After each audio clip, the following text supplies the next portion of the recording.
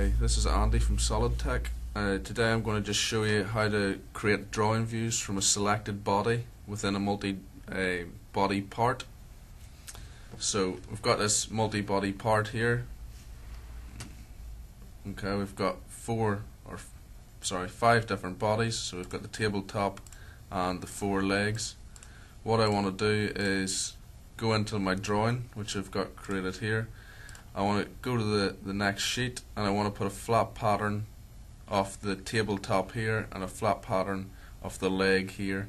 So how I can do that is if I go to the view layout toolbar, go to my model view, it's picking up my table.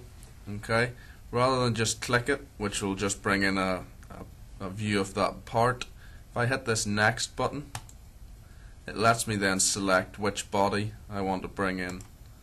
So if I select that, it brings me back to the part file, and I can select the top of this table. As soon as I press OK, it brings me back to my drawing.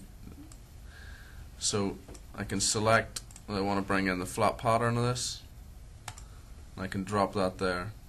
Okay, I can do exactly the same thing to bring in the leg. So model view, again press next. If you scroll down, you can change this to selected view, and this time I can choose one of the legs. If I OK that, choose to bring in the flat pattern,